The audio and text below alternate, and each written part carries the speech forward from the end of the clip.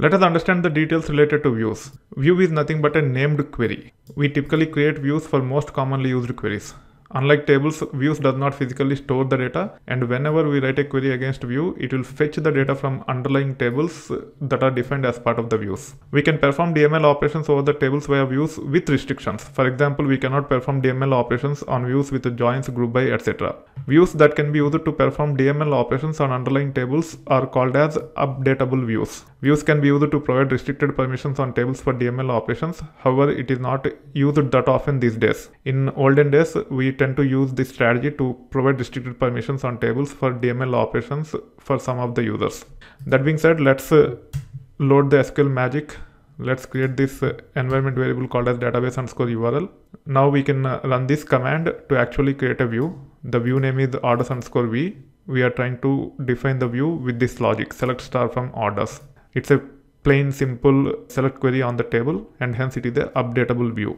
I can run this. You can run this command as many times as you want. If you change the logic here, the logic will be reapplied on the view that is already existing. For example, in this case, I can say select star from orders where order status equal to complete. So this is updated query within the view, and now the view will have that logic.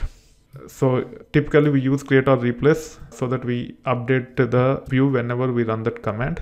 There is also an option of just using create view. However, if you try to run multiple times, then if the view already exists, it will just fail. You can see here, it is saying orders_v already exists. But this one will run as many times as you want without throwing any error.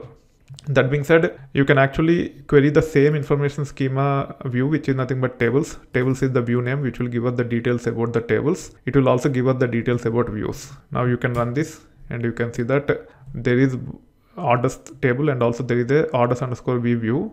Orders is a base table, whereas orders_v is a view. This is how you can actually get basic metadata of the view. Now orders_v is updatable. In this case, this update will run without any issues. All 68,883 records are affected, which means updated. You can also validate by running this query. You can see that order status is lowercase for each and every record. Earlier, the status used to be uppercase. Now it is changed to lowercase. If you want, you can run this again so that the status is changed to uppercase, and you can validate by running this query again. So orders_v is an updatable view, and we are able to update this view. Now let's create a new view. The view name is order_details_v. The view is defined on top of a join results. And also keep in mind that once you specify create view name or create or replace view name, you also need to use as. Without as it will not work. Then you have to provide the query based on which you are trying to define the view. In this case, this query have a join between orders and order items on orders order ID and order items order item order ID, and you should be able to create this view. You can actually preview the data.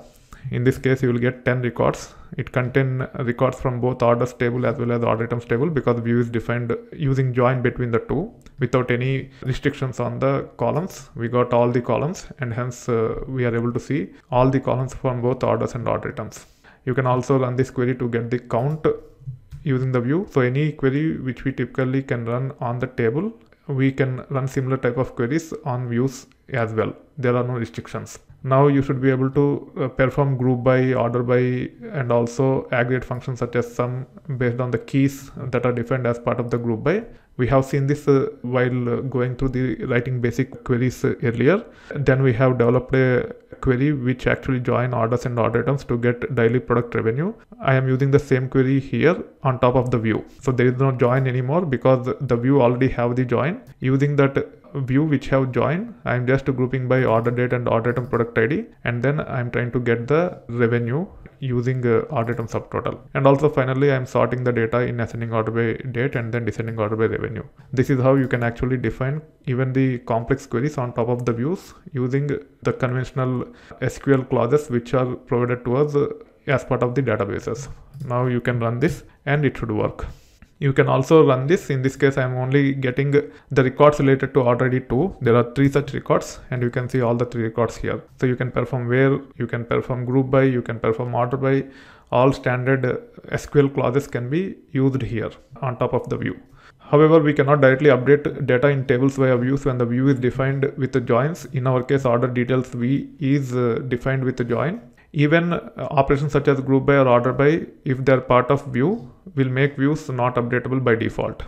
Now you can run this and you can see that it failed. You can see that it is saying cannot update view order details v. Views that do not select from a single table or view are not automatically updatable. To enable updating the view, provide an instead of update trigger or an unconditional on update do instead rule. Don't worry too much about the rule or the instead of update trigger. We don't need to worry too much about those because typically we don't use views for updating the data as part of our data engineering applications or BI applications or even mobile or web applications. We typically use views to streamline our logic for large queries.